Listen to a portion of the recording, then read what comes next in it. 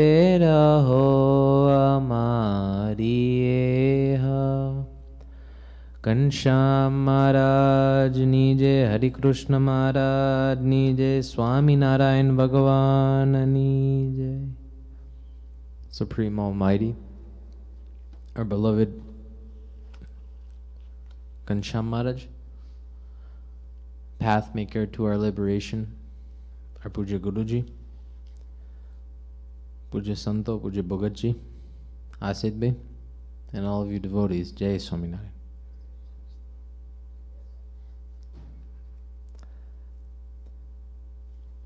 You know, for the past couple lectures, we've been listening to Maharaj's Charitras, his Santos Charitras, his Bhaktos Charitras. And moreover, some are probably speculating what is the reason for that. But the best way to understand Bhagwan, the best way to receive his happiness is to recite his Charitras. Why?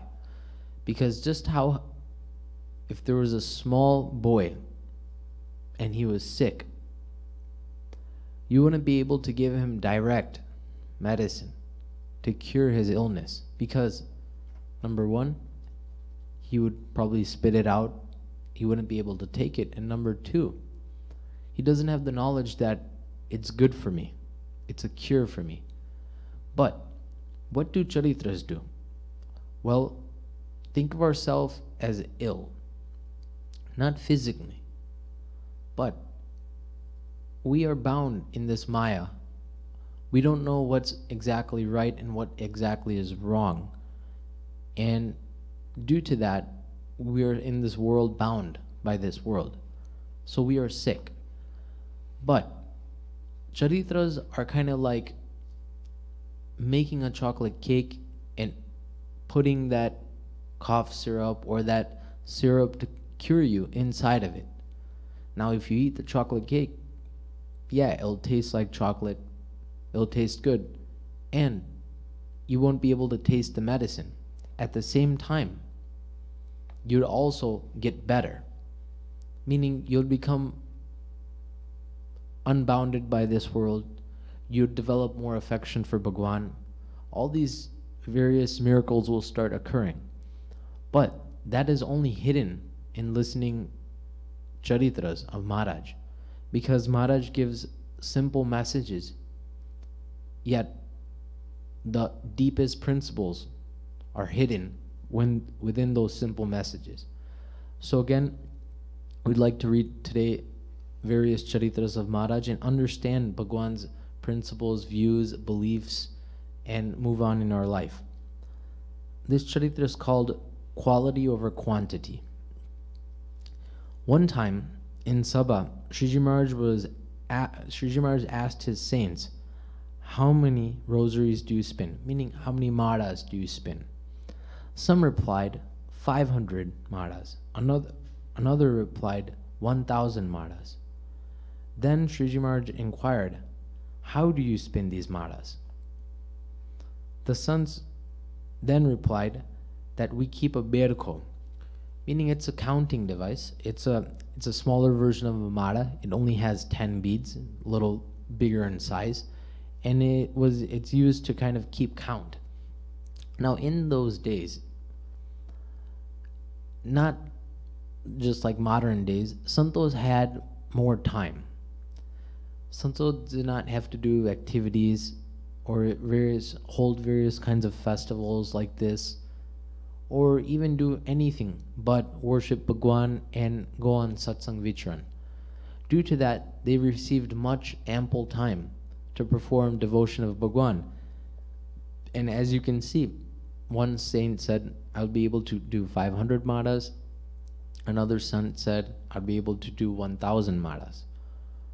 So after Maharaj asked that, how do you do it? So they said that we just spin the mara, but we use a counting device so we won't lose count. And then when our 1,000 is done, we would go to sleep. So then in that sabha, many small santos were sitting there, many prominent santos were sitting there, elite santos, the topmost santos. Out of them, Maharaj asked Sadguru Muktanand Swami, "How many maras do you spin, Swami?" Swami replied, "I spin 50 maras." Everyone in the crowd who were spinning 500 maras, 700, 1000 maras, they looked around and they were like, "Can you believe this? We call him our mother. We call him our senior saint. We call him such a saint that represents Maharaj and all the other Paramahansos. Yet, he only spins 50 maras? I mean, shame on him. This should not be right. He should not be called prominent if he only spins 50 maras." These were the kinds of thoughts these santos developed. So, Maharaj then asked, obviously knowing that these santos had these thoughts, that Muktanand Swami, sure, you spin 50 maras, but how do you spin them? That's what I would like to know. So Swami replied, "I spin each bead by remembering your divine form and your body parts, Tilchin.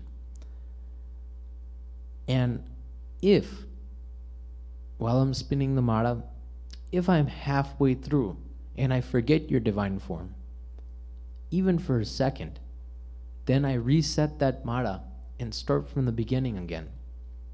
And again I do it. So each mara, each bead is remembered by the divine form, or Muktanand Swami remembers the divine form of Maharaj.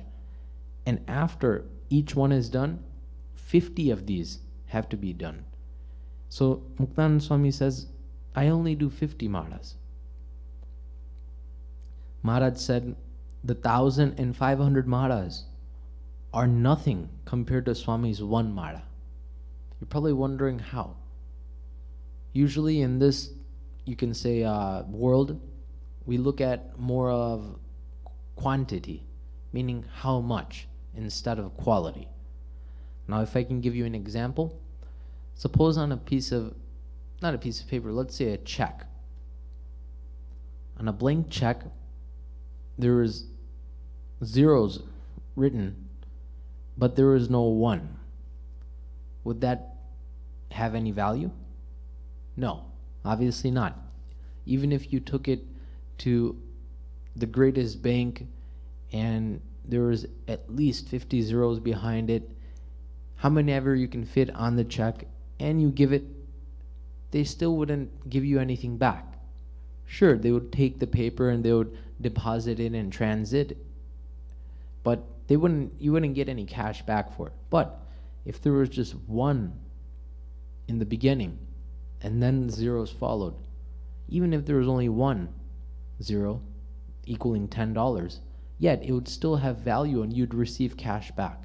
In the same way, Sadguru Muktanand Swami spun only 50 maras in that age where santos were doing 500 and 1,000 maras, but his maras were quality over quantity. Because what did Maharaj want? What did great santos expect? Well, Maharaj wanted not everyone to just spin Swaminarayan, Swaminarayan, Swaminarayan, but Maharaj wanted them to remember his divine form. And when one remembers Bhagwan's divine form, then one forgets everything else. And when one forgets everything else, one becomes happy. Bhagwan's, you can say, true end goal for each and every one of his followers is to become happy.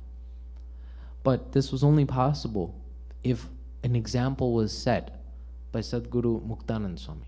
Swami constantly remembered Bhagwan's form, but this was just an example for us to show that if you do spin the mara, you don't have to spin 500 or 1,000 to be accredited by Maharaj, or to be acknowledged, or to even, you can say, feel satisfied that I have done enough devotion. Because Bhagwan doesn't look at that graph.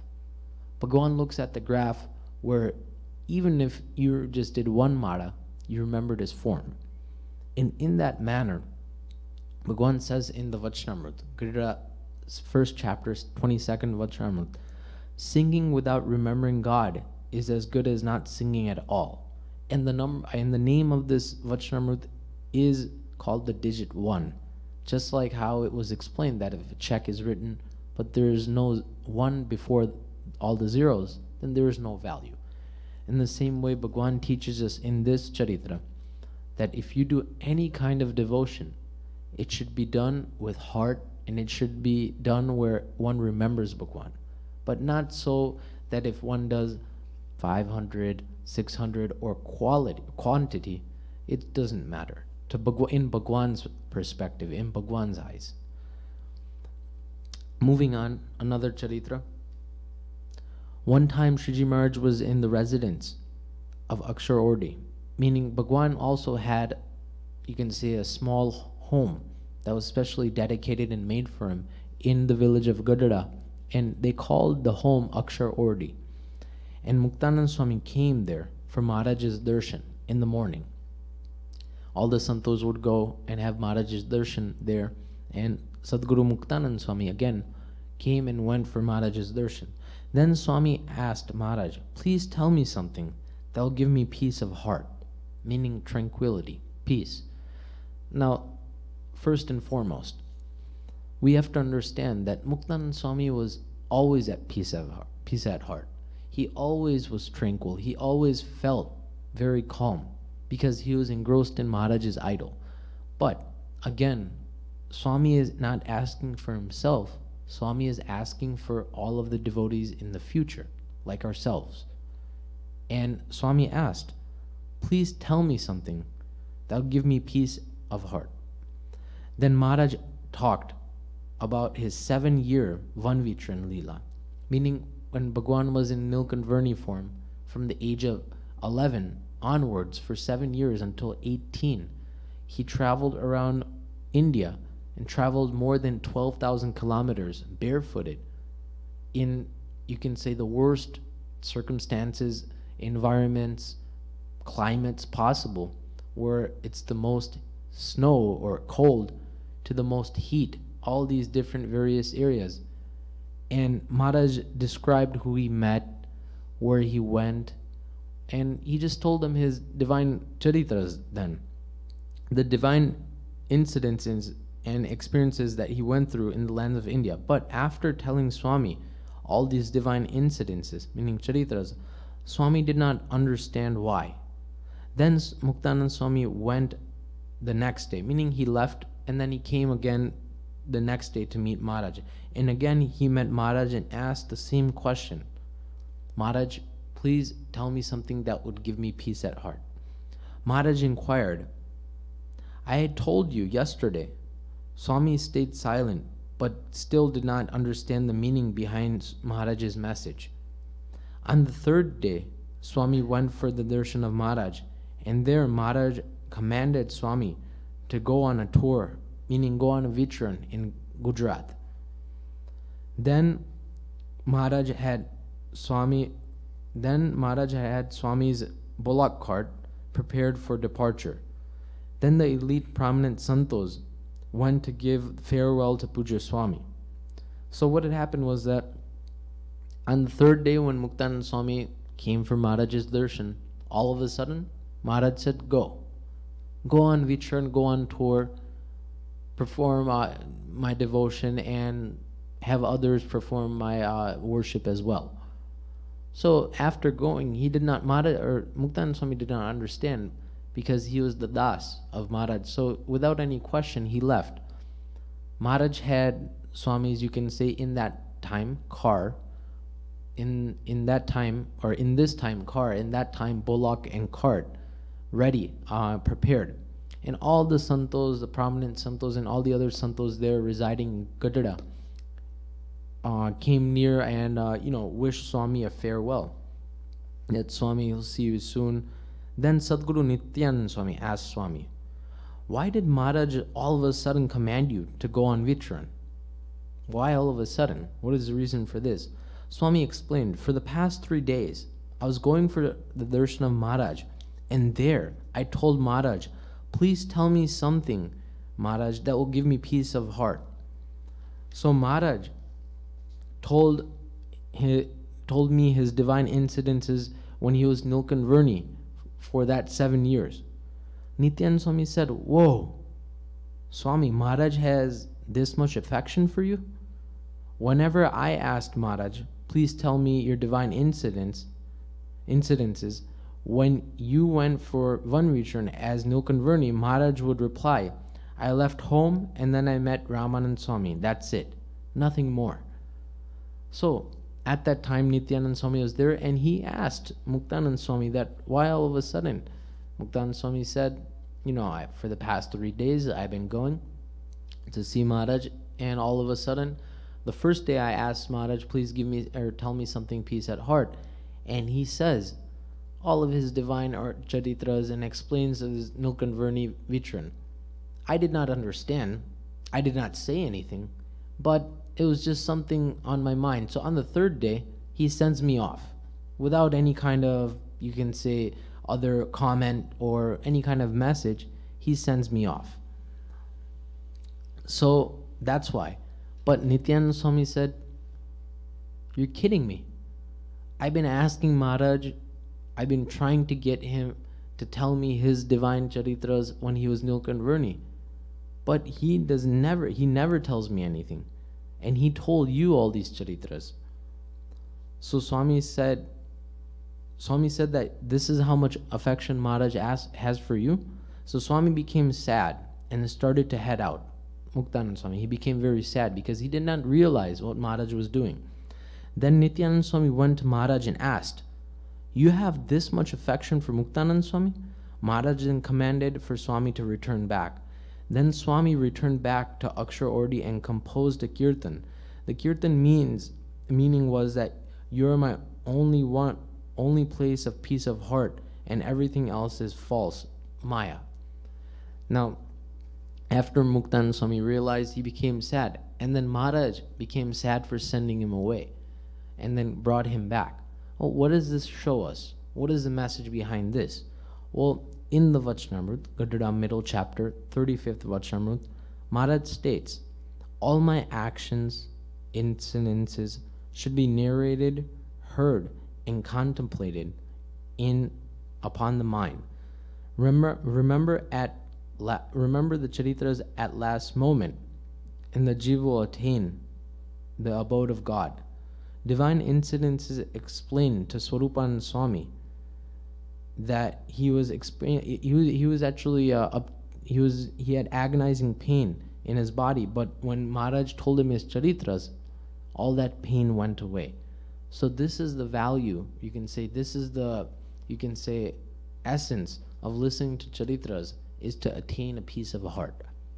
Now I can say that, pausing before reading another charitra, that every day our Puja Santos morning and night deliver charitras of Maharaj, and due to going on Vichran to many different states, Haribhaktos tell Santos that by listening to Katha, we receive peace of heart. Yes, Santos do deliver Katha in such a fashion, but moreover, the main, you can say, essence, the Katha when it's read, Bhagwan's charitras are so much soothing for the soul that one does not realize until one has listened. We can even say that, I remember incident, our Sanjay Bhagat, he lives in Macon, Georgia, and before he wasn't a Bhagat at all. He was actually the opposite. He was, how could I describe, a gangster? He did everything. He did not follow his parents' words. He did everything outside, completely opposite of a Hari Bhagat. Just take it that way. His mother and father would not say anything. But one time, they had his mother or father had obtained Puja Guruji's Katha, Adhyatmik Pathe, and it was inside of the CD player in his car. And Sanjay Bhagat was, he used to work at a store, and he was, this was in New York, maybe 10, 12 years ago. He was driving back from the store back to home, and he decided he wanted to listen to the radio. So he turned it on. He did not know his dad had put that katha in, so he just turned it on. And that katha started of Puja Guruji. Now, he did not turn it off right away, but he listened for a good, you can say, 10 minutes. Just in 10 minutes, Puja Guruji's katha completely changed Sanjeev Bhagat. So before, he used to hang out with his, you can say, gang, his friend circle. He had many, many friends, and they would go out, watch movies, they would go out and, eat outside food and do everything. So his friends had a habit, and he also had a habit, that after he would get off of work, he would call his friends and say, let's meet up here, let's do this, let's do that, plan the night. But after just listening to 10 minutes of Puja Guruji's katha, that night he did not call any of his friends. So the next day, his friends called him and say, why didn't you call us last night? We wanted to do something, so why didn't you call us? There, in that time, some kind of change occurred in him when he was listening to the katha. He told his friends that, I'm sorry, but we will not be able to hang out together anymore. They said, why? What did we do something wrong? I mean, is it our fault? Can we change something? He said, it's not your fault. But for many, many lives, he was repeating what he had heard in katha that was absorbed in him, meaning that had changed him. He repeated Puja Guruji's words by saying that many, many lives we've been doing this, yet we have not attained happiness. Every day we've been eating outside food. Every day we've been watching movies and doing everything and anything. Yet nothing has given us peace.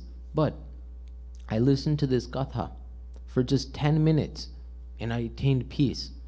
So I don't want to do this anymore.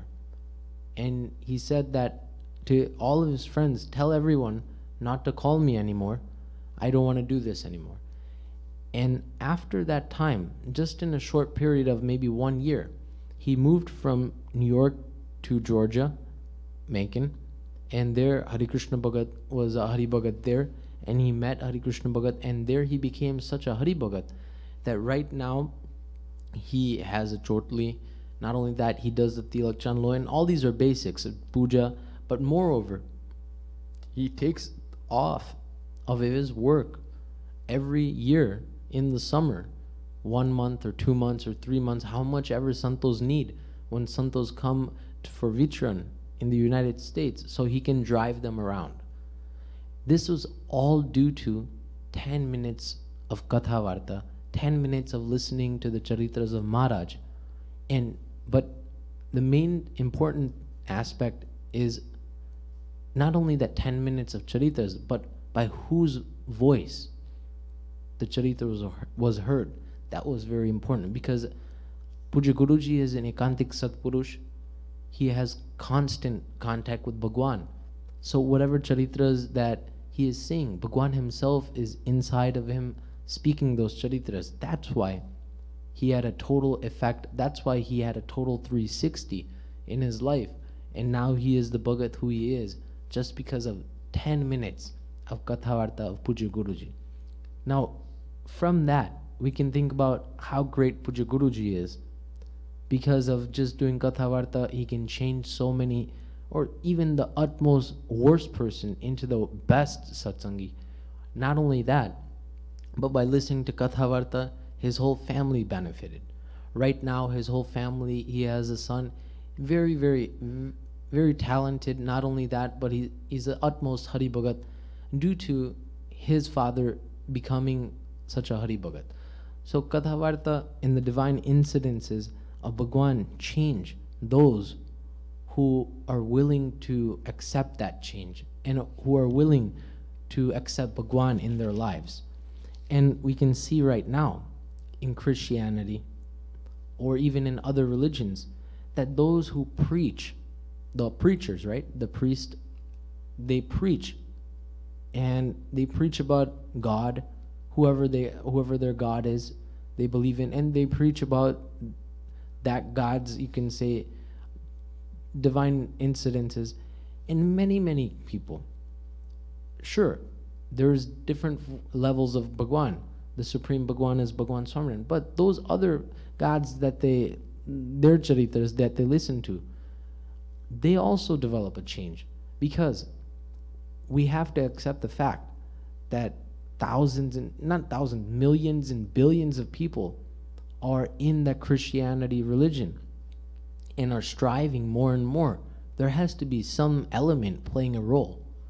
It's not like a bunch of people gather in a big church where 1,000 people sit and then they listen to listen to whatever their scriptures are, and then they go off and that's it.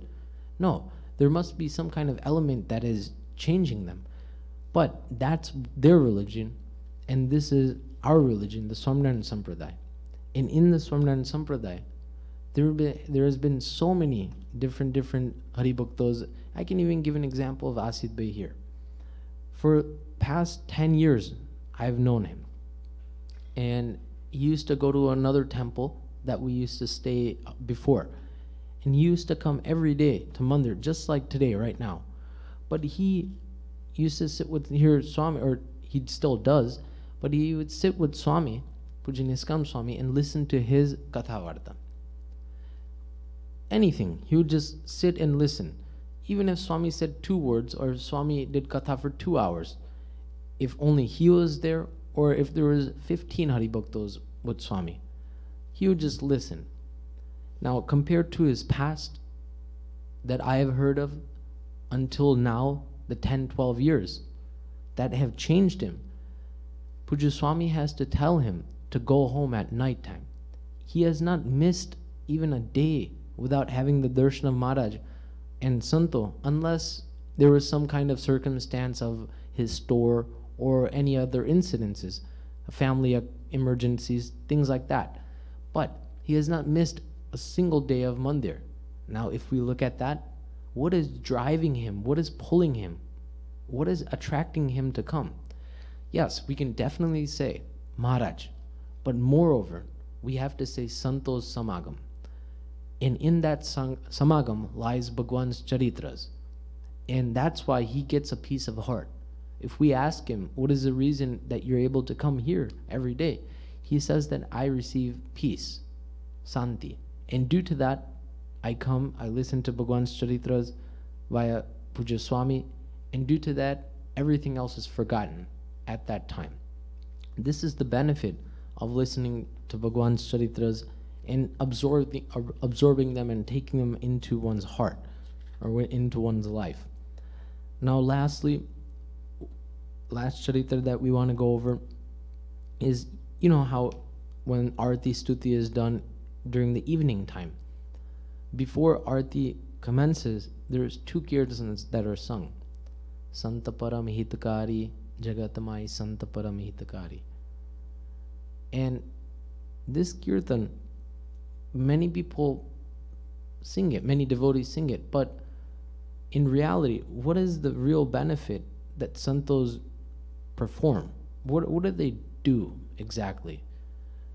By associating with them, or by even merely having their darshan, what is the purpose? What do they do? In this kirtan, Brahmanand Swami addresses it, but we would like to understand this one line, Santa Paramhitkari, through a charitra. So at one time, Sadguru Gunatitanand Swami and Sadguru Krupanand Swami, along with 60 saints, went to the village of Junasavar, meaning it's a village in Gujarat, an old-styled village, old-fashioned, remote village. And Sadguru Gunatitanand Swami and Krupanand Swami went with his Sant Mandal, 60 of them, to that village.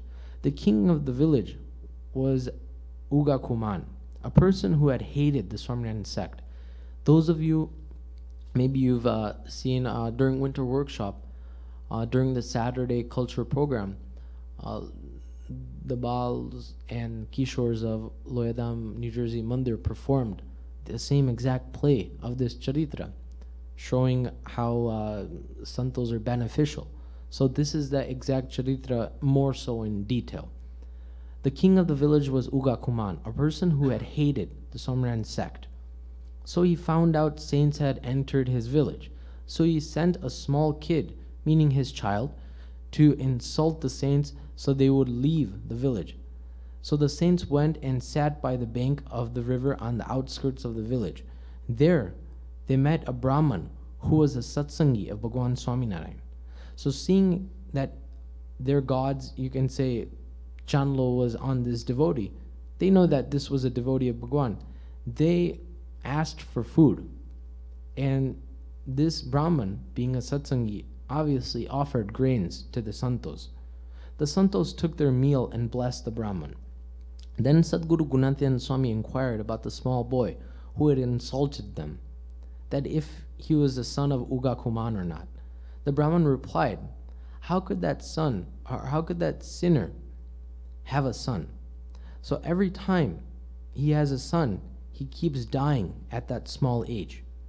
After listening to this, Swami told all the santos to pray for Uga Kuman that he receive a son and would live a long life, and he would be able to stay at Uga Kuman's home. Meaning, at that time, Uga Kuman, the king of the village, he did have sons, but they would keep dying.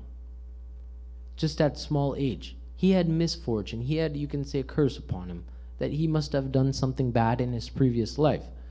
So every time he would have a son, he would just die away, die away. So Sadguru Gunatyan Swami found out about this exact incident, that this is the situation, this is the problem. So he asked all the santos to pray for Uga Kuman, that Uga Kuman receives a son and he would not die, and he would live a long life and live at the home of Uga Kuman. Then the saints left the village, and then after 5 years they returned. By then Uga Kuman did have a son, and he was exactly 5 years old. Since that time, since the son was born by the blessing of Swami, he was good-natured by heart.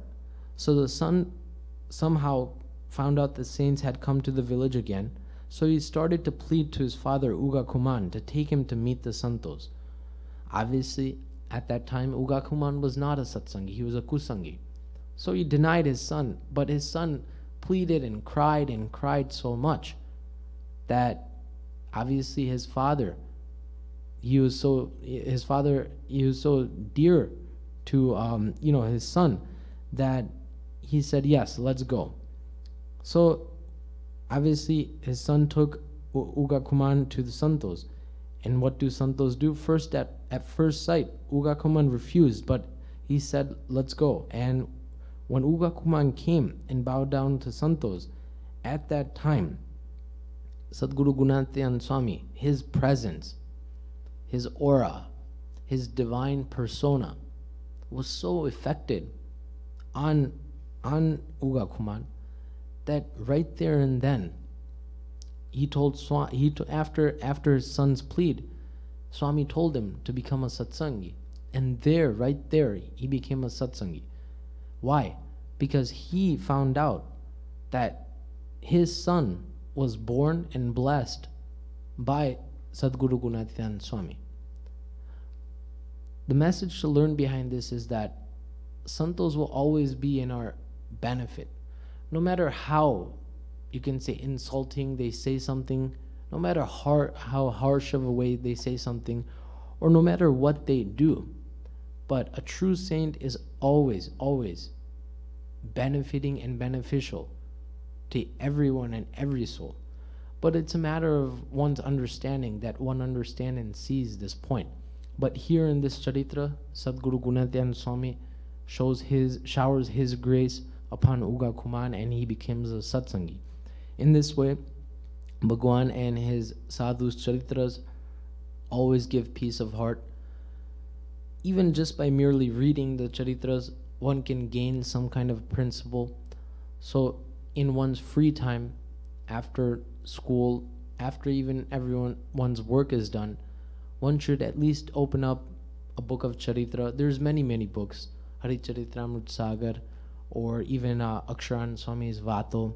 And if one cannot read Gujarati, one should tell one's parent to read them a Charitra and explain it to them. Due to that, one would attain peace of heart. And whatever, you can say, misery or whatever sadness or depression that one has experienced in that day would be completely zeroed out. So this is the divine forms of Bhagwan's Charitras that we will continue next week. Small message that Youth Sibir 2017's registration form is now officially uploaded on our website, theswaminarayan.org. Please make sure to register. It's in Tampa, Florida, for those who can attend. From those who want to attend from New Jersey, there will be a transportation provided, obviously with a fee, for nearby states such as Pennsylvania, New York, etc., so on and so forth. So make sure to come and attend Youth Sibir. Puja Guruji will be present there, and July 9th is Guru Purnima.